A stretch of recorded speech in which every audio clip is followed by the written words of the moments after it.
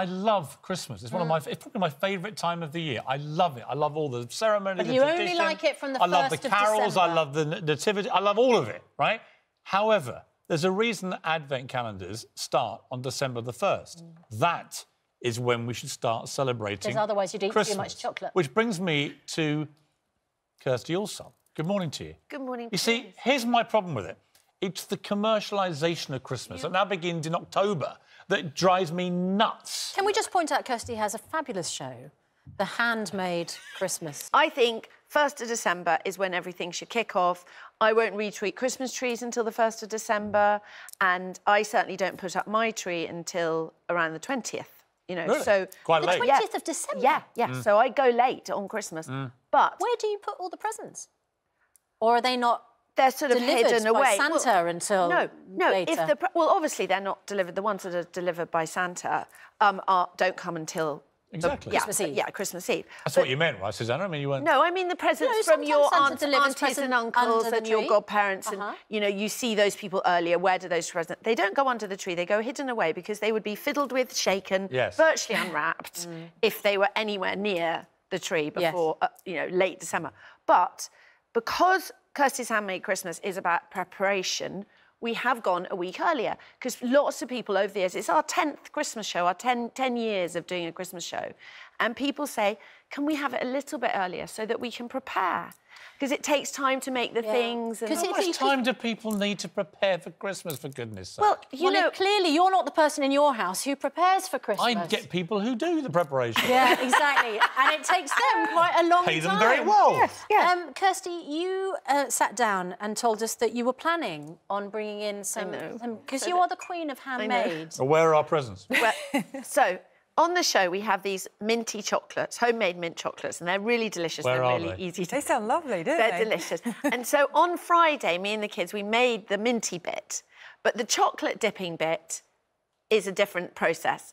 And we were going to do that on Sunday night, but I went to my godson's 18th, and then we got into watching I'm a Celebrity. You chose Team Garraway over us. We chose Kate. Yeah, basically, we chose Kate over you. I'm really sorry. And then at 9:30 last night, I thought, do I want to get the children into melting chocolate and dipping sweeties? How can somebody do a Christmas gift programme and not actually bring us a gift? I mean, it's like beyond belief. I know, I'm really sorry. Isn't this part of the problem, though, I would say, Kirstie, with the whole handmade thing, is it does take quite a lot of time. It does take quite... And you can sort of lose interest halfway, to be fair. But do you know what, Susanna? That's fair. Total fair.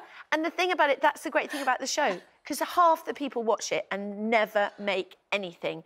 It's just an hour of Brexit-free, politics-free, Prince Andrew-free, celebratory, pretty environmentally sound loveliness. Well, now you've mentioned the A and B word. Start with the A word. What do you make of this, Andrew? You've flirted around the royals for a few decades. You've been in and out of their firmament. What do you think of what's happened here?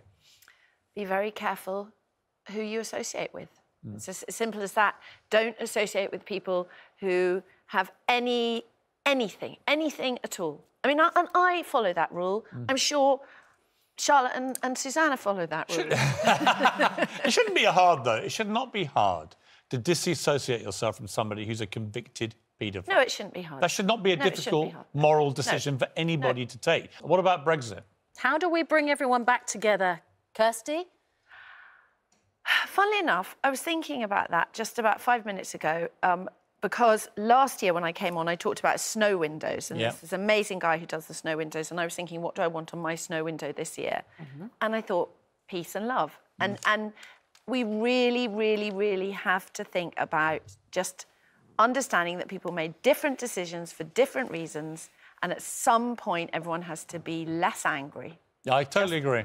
Chill their boots and be less angry and realise that it's not in anyone's benefit to go around being enraged I am staggered by how enraged and sort of slightly disconnected from reality friends and some family have become. It's like you can't even have a normal conversation. No, it's just...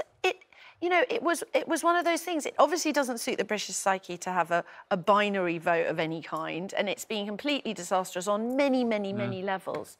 We just have to understand that people voted differently, and that's the end. That's the end of it. More importantly, even than Brexit and Prince Andrew, front cover of Woman's Own magazine. I saw that. It's over suggesting that Susanna and I, the war is so bad behind the scenes, we can't actually... Now, it does prompt the question, should this all be true? And I'm not confirming or denying any speculation at this stage.